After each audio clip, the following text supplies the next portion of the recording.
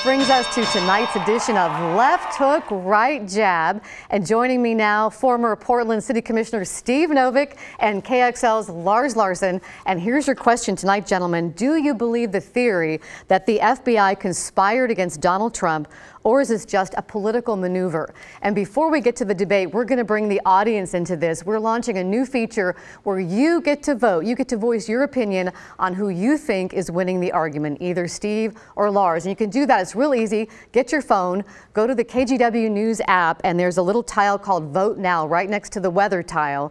And you vote there. We'll post the results real time at the bottom of your screen.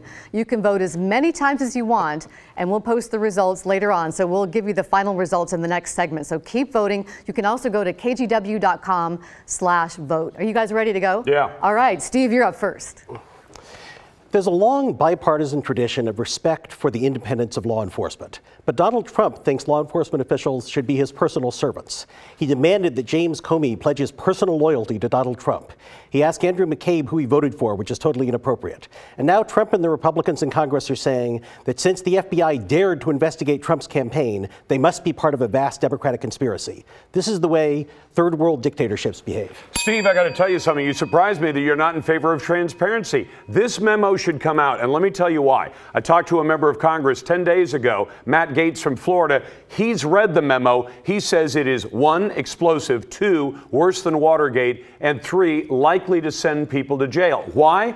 Because I believe that the FBI used a thing called the Steele dossier to justify wiretapping of the Trump campaign. If we truly have the FBI, one of the intelligence agencies of the United States, being used during a political campaign to try to sway the outcome, that's just wrong, and the public should know about it. How powerful is this memo? Well, Christopher Wray, the head of the agency, the FBI, read it last weekend, walked into work Monday morning, and fired his number 2, Andrew McCabe. Why? I think because of the things he read in that memo. That memo should go to the public, and Donald Trump says it's likely to go to the public tomorrow, Steve. Why not? So the investigation that the memo attacks was approved by Rod Rosenstein, Trump's deputy attorney general. He approved an extension of the investigation.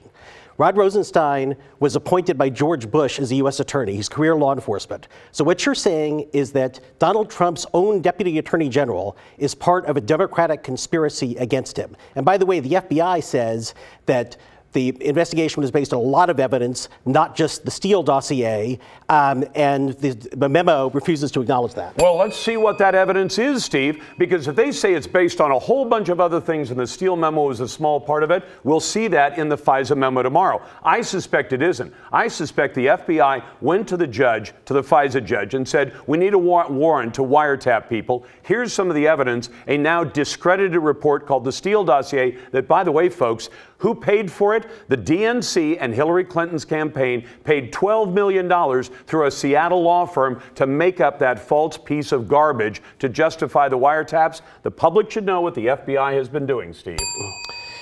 So we know there's a lot of independent evidence of collusion. Donald Trump's own son met with a Russian lawyer with ties to the Kremlin to try to get dirt on Hillary Clinton, and then Donald Trump himself made up a lie about the purpose of the meeting.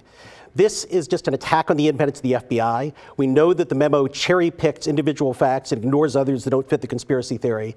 And Lars, I used to work for the Justice Department, so I take the independence of the Justice Department seriously. And I enforced environmental laws under a Republican administration that didn't care much about the environment, but they didn't interfere with us because they respected the rule of law.